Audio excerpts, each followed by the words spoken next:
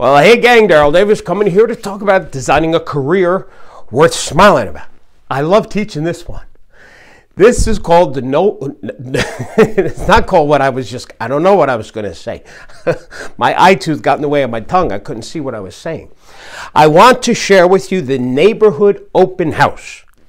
Now, here's what we know. When we do an open house, especially the first one, you have people coming through, and sometimes those buyers are not buyers. Who are they? Come on, you know, talk to the screen. The neighbors, the nosy neighbors, and they lie. They lie. They say, oh, we're in the area. Yeah, because they live there is why they were in the area. And so here's what happens. These people, they're taking up our time because we're showing them, we're talking to them like they're buyers. And they're being weird with us. And then we start thinking there's something wrong with us. And then we start getting insecure. And then we get so insecure that we don't even want to go on listings ever again. And then we get out of real estate. So these neighbors could really mess us up. Now, here's what I suggest. The neighborhood open house, watch. Before you do a public open house, even if you've done one before, but it's always better to do this first. So you get a new listing. Before the public open house, you tell the homeowners, listen, Mr. and Mrs. Hana, I want to do a neighborhood open house and invite the local neighbors. Here's why.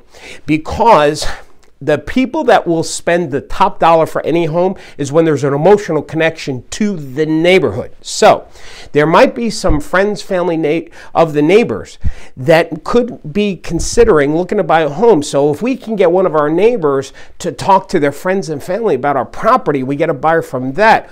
That is the absolute best sale for us. So what I do is to launch a neighborhood open house so I can invite the neighbors.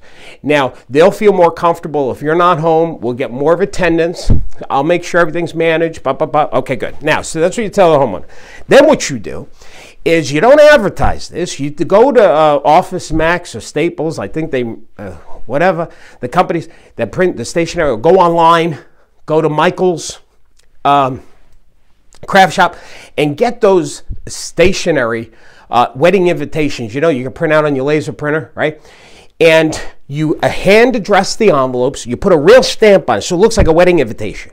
And in there you say you're invited to the neighborhood open house. You got to say, because the homeowners will not be home, the homeowner has asked me to manage the property for them to let everybody see it. Now, if you invite 50 neighbors, telling the 50 neighbors that the homeowner will not be home, you know how many people are going to show up? 55. Because 5 other neighbors you didn't send it to heard about and they're going to come. Now, here's the several plethora of wonderful things that happen here. Number one, when you now do your public open house, you won't be wasting time with the neighbors lying that they're buyers because they've already seen it. That's number one. Number two, when you're touring the house with these neighbors, you're not trying to sell them on the property. They're ain't gonna.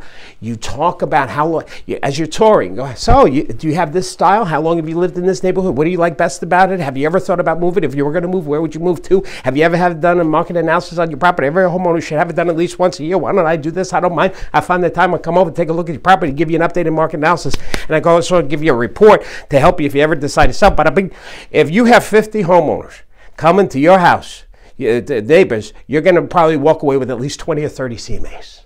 That's the neighborhood open house. I hope that helped you. Have a wonderful day. And don't forget to keep smiling.